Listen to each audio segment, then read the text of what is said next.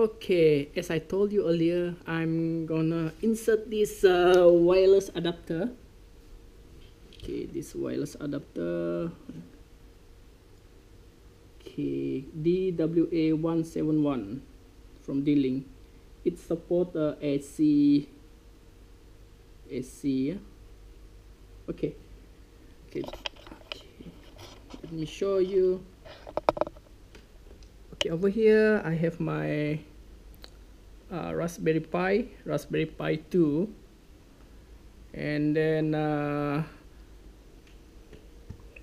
over here I have my TP-Link AC17150. Okay, it's AC Archer TP-Link. So okay, let's move on. So what I'm going to do is inserting this inserting this wireless adapter into my Raspberry Pi and see the connection, how it gonna be, how it connect wirelessly to my network. So this step is find any opening slot, and then you just insert over here. Okay, very hot. Okay, it's okay. Next is what we do. I will use my wireless keyboard actually. Okay, what I do is let's see the system setting. No, we go to Openelec, and then network wireless active. Okay, wireless is active now, right? Oh, we should activate it. We should turn this one into blue, put it in on mode. Just click enter, and then there you go. There you go. Okay, what should we do next? Okay, sorry. Keyboard layout, enable.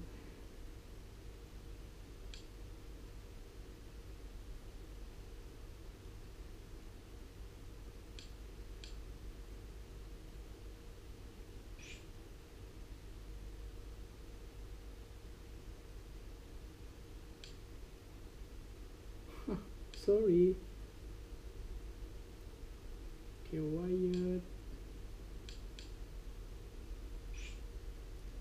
Okay, after you have activate your wireless network, you go to connection. So connection, here you will see a few AP. So we go to my enter. So we go to I go to number one, this. So actually from this one we can see this is the strength of the signal. So the higher we get, the better the signal is. So I go for this one. I disconnect. Connect. Okay, wireless key. So oops, I have to enter something, right? So okay, let's skip this one for a while.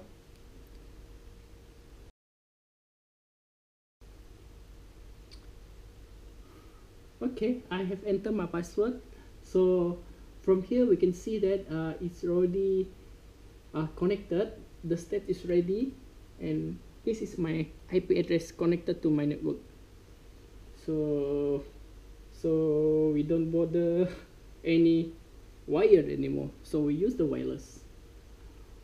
Okay, let's see whether it's working or not. Okay, so that's all. Okay, thank you for watching.